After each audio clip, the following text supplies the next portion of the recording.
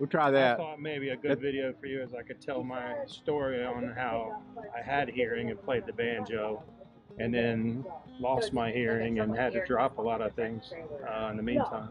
Well, a lot of people on YouTube know you from back then. You were Pir8Life, and back about the time that 66 Hellride passed away, you made a radio control car kind of in his honor. Oh, yeah. And you were playing some video, and you had some videos up, and I'm going to let you tell the story from there. I still do. I have all my remote control cars, my quadcopters and things like that. And I've wanted to make videos. I've tried to make a few videos, but I like to edit what I put out there.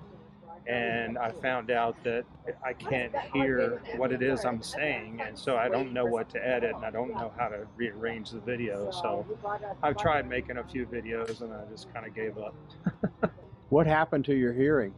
So retired Coast Guard, and before I retired, about 2006, I lost my hearing, started losing my hearing in the right ear. Now, I'd struggled with ear infections and things like that my whole life.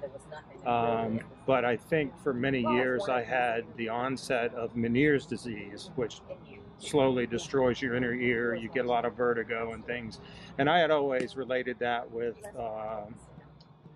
allergies and ear infections and whatnot. So I went to my doctor and I said, hey, look, I'm having a lot of vertigo. My ear is getting really stuffy, and this is just the right ear. And they did some tests, and it turns out I have Meniere's disease. So dealt with that. The Coast Guard did a medical review board on me, and they said, as long as you can perform your job, you're fine. And I never had a problem with vertigo while driving boats. I'm a bosun's mate, and I used to teach young coasties how to drive boats. But never had a problem on the water, never had a problem on the ship that really affected me that much. And I retired from the Coast Guard. I did 24 and a half. I call it 25 years. I like to round up. And I guess things kind of changed a little bit for me because I had to find a job. I had applied for different places, and finding a job was just tough when I got out. So I started looking for work, trying to think what's the easiest way, and I knew they were hiring truck drivers, so I signed on to John Tyler Community College to learn how to drive a truck. Graduated from that school, got my CDL, and got a job with Schneider National, and I drove over the year on the Amazon account for Schneider. And then about a year later, I went to Carlisle, which is one of their centers there for the trucks, and they said, hey, you're due for a physical. How about taking your physical while you're here? So I went to my physical, and I couldn't hear an audible whisper from across the room, and I knew I was starting to have problems in my left ear. This is about 4 years ago, I guess, and they said, yeah, we can't let you drive. So that day, when I from driving a truck and driving for Amazon, going to my medical review and getting denied, they put me in a rental car and sent me straight home. I was out of a job. Yeah.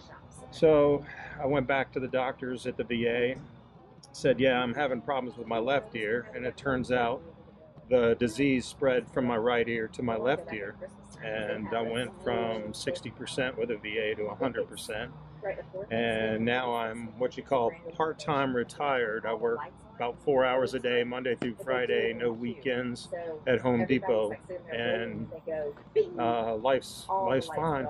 So doing okay because Uncle Sam's got my back, which has been really nice, and the Hunter Holmes McGuire Medical Center in Richmond, Virginia takes excellent care of me. I have never had a problem. I mean, all my meds, any surgeries, anything I've ever needed, they've been wonderful. So that's where I'm at today. And used to play the banjo. Now I can't even listen to music. I didn't go anywhere in my truck without listening to the radio or having my favorite songs on. And I don't think I've turned the stereo on my truck probably 3 years, 4 years now.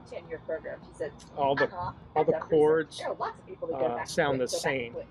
So I can play a G chord or an F, whatever, they all sound exactly the same. And I've always played by ear. So I think the last time when you and I were together, you handed me the banjo, and I couldn't tell one chord from the other. I couldn't even find my place on the frets, which normally it all comes by ear. Right. What replaced, or have you replaced hobbies like banjo music? I mean, what do you do now? I'm struggling to hear you. I'm sorry. Hey, Mandy. That's okay. I'll yell at you or something. I don't know.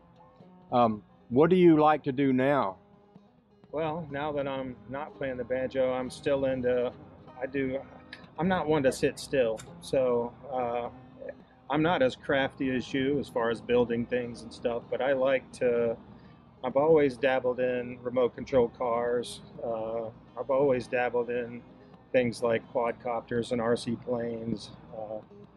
I would say lately, building my garden. Build her a fence for her garden. But I'm building now I'm a huge Halloween fan. I love Halloween. And years ago, my kids and I used to sit down and we would come up with some kind of a theme for our house at Halloween. And when we lived in Suffolk, Virginia, everybody in our neighborhood always did something. So we went huge, and I was Michael Myers from Halloween, the movie. Well, many, many years of being a Michael Myers fan. This year I'm building a life-size Michael Myers with a mannequin, the coveralls, the mask, and I'm painting the mask and just making it all realistic. And I've already scared myself to death and my daughter.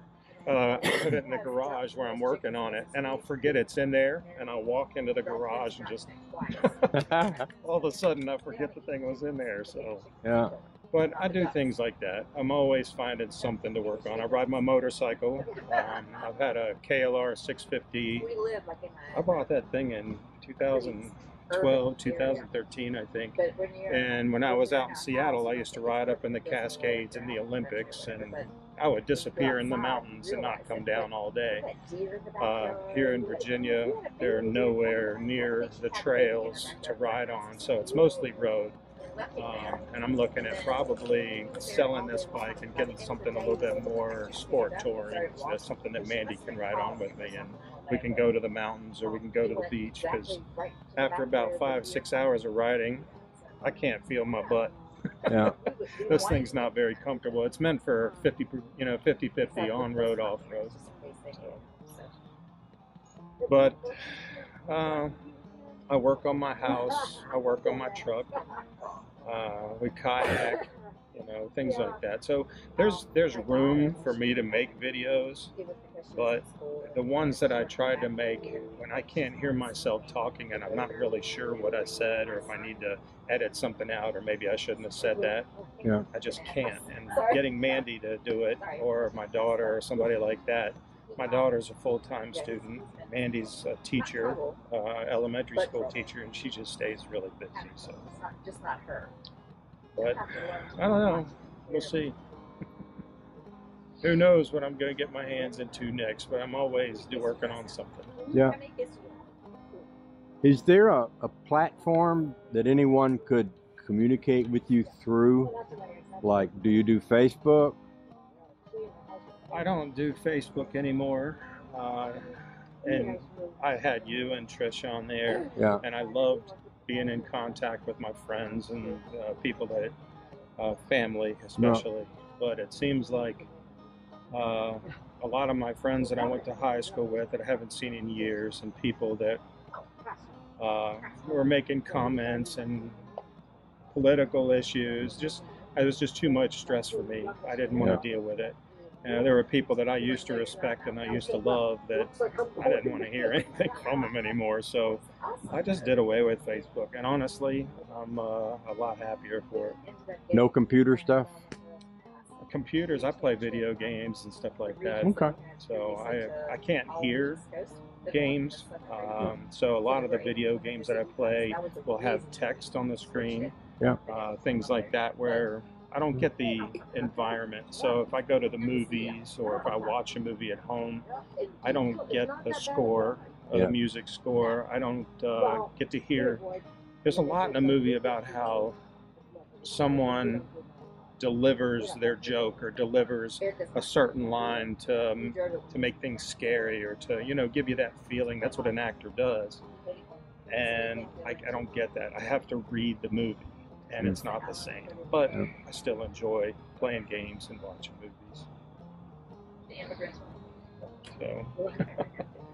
So it's been a tough.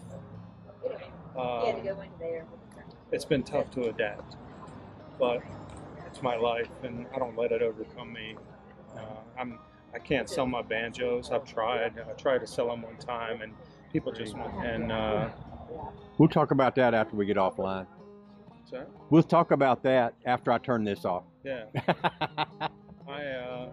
So I've still got all my instruments in hopes of one day they come up with a cure for what I have and I can hear again. Yeah. And there are my banjos. I can start over and pick up where I left off. Makes sense. And I started to bring you that banjo. I have one. I don't know what happened to it. They were all in the same closet, all sitting next to each other.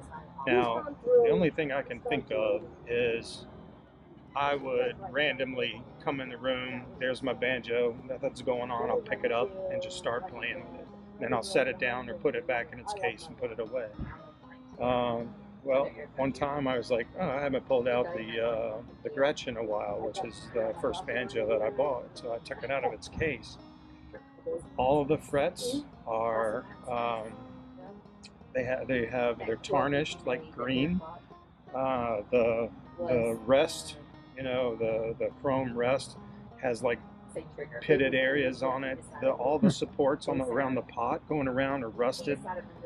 The wood is fine. The back and the pot and everything's fine.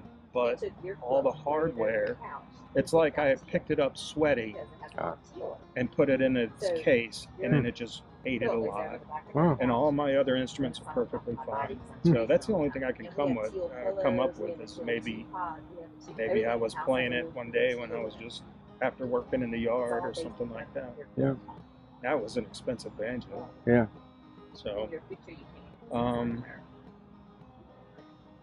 I was going to bring it, and I was just thinking to myself, well, I can't afford to fix it right now. I mean, that's another project that I can work on, but everything, hardware on it would have to be replaced. So I don't know. Maybe the next time we visit, I'll be able to bring that in and get you to look at it and see if you can save it, or see if you can give me an idea of how to save it. Okay. You got anything else you want to say before I cut this off?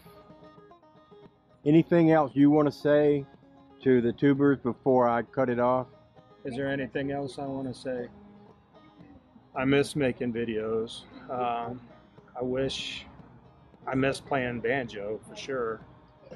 Some of the hardest things for me now being deaf, and I call it deaf because you got to remember that being deaf is a spectrum. Even though I can hear sounds, I have a very, very hard time understanding vocabulary. And especially with this coronavirus thing going on and people wearing masks, I can't see what they're saying, and I'm getting really good at reading lips. Yeah. So it's been tough, but I'm here. You know, I'm still Pir8Life. I still go to Richard's channel. I look at Trish's channel every now and then, and all my other favorite friends out there. And just maybe hoping one day for a cure, but if not, I keep moving forward. I'm going to ask the YouTubers to pray for you. Yes. And also, Cutworm, buddy, I'm sorry. I know I haven't commented or anything, but you are absolutely one of my favorite YouTubers out there. So I just wanted to say hello and a special shout out. I'm doing okay. I do stop by your channel from time to time. I just don't leave as many comments as I used to. Yeah. Anything else? That's it. Cut it off. Bye.